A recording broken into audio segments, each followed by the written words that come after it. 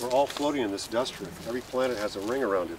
Saturn just has the most pronounced one that we can see, but zodiacal light is obvious. Oh, I'm sorry, I thought the tripod thing was going to drop here. I just saw my reflection, scared myself. Never mind. You're safe. Yeah. And things like this you see a lot of in the web today are very easily done in Photoshop. These are the total eclipse of the moon out at the Vista House in the gorge. That's dynamic. Yeah, and I took it out of the telescope and placed it into the picture just to give it some drama, oversized. This is Aurora Borealis in the gorge. This was done about 2 summers ago. I didn't even know it was going to happen. A gentleman, astronomer in Seattle, said, "Mark, I hear there's going to be Aurora tonight. You should go out to your gorge." So I drove out there. Nobody was there at the Women's Forum in the Vista House right over here east of me. And I saw this purple bars of light with green glow across the horizon here. And so I was just enthralled. I just started clicking away my camera. This is a big panorama too. It's about 10 or 20 photos wide, all stitched together. With the moon rising over a large mountain to the east here in the gorge. Other lights in the gorge, the Bonneville Power Station. The Andromeda Galaxy is actually in this photo at 2.5 million light years out. As it was in this other one, I didn't mention that. Okay, one more here, Mark. Okay, Jim. Close up. Yeah, someone asked about distances of stars, but when we look out of our galaxy, which is about 150,000 light years across, only 150,000 light years. Andromeda is 2.5 million light years away. And it's one of the closest, and we can see it with our naked eye just looking up.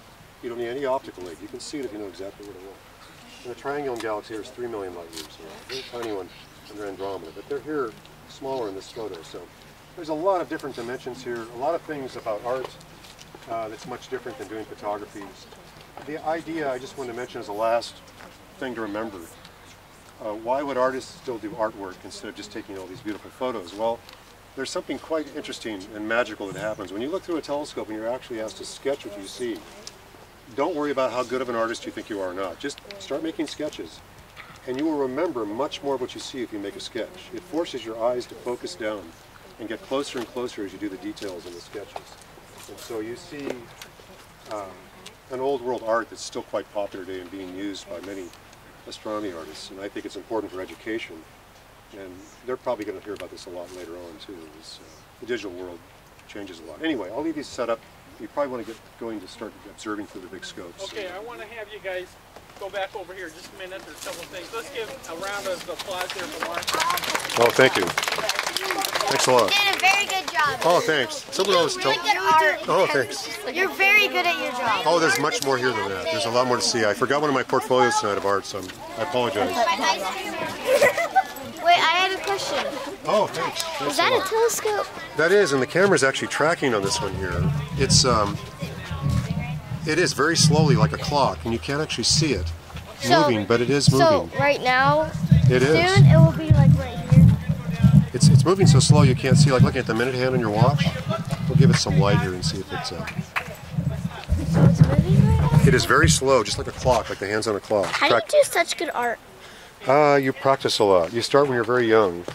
Like at your age, I probably started sketching, and I gave it up for years. I got into using the camera a lot, and then I bought a telescope with my berry picking money when I was about 13. I did the same thing. Did you? You bought a telescope? Yes. Really? Well, good for you. Do you still have that telescope today? Yes, I do. I still have mine too. I kept it in the box all these years, but I know. I've acquired many other ones. This one was given to me to teach overseas in the Fiji Islands a few years ago, and I've taken it across the country to do sidewalk astronomy. I do it in Portland a lot too. And then the bigger telescope I still got in the car, I didn't pull out. It would be like the ones you're going to look through over here. It's a big Dobsonian. So. Yeah, I had time in Hawaii up Oh, in wow. the big telescope. You're lucky. I've been to the Fiji Islands, but not Hawaii. Oh, it's fabulous. Yeah, my daughter's been there, and a lot of my other family's been there, but I've never gone to Hawaii yet in my life. Went up there and I got, what was it, 25 minutes. And it was just the most... I feel like I've talked to you somewhere before where I've done think we it. have. Like at another Girl Scouts event? Yes. Last spring, last year. Yes. Up in the gorge somewhere. Yes. Yeah. It's a fantastic. I mean, that nebula that I was looking at, and I'm like, oh, but this is beautiful. Yeah. Oh, the photographs? Yeah, it's very easily done. Oh, yeah. Oh, that's just easy to photograph. I don't care.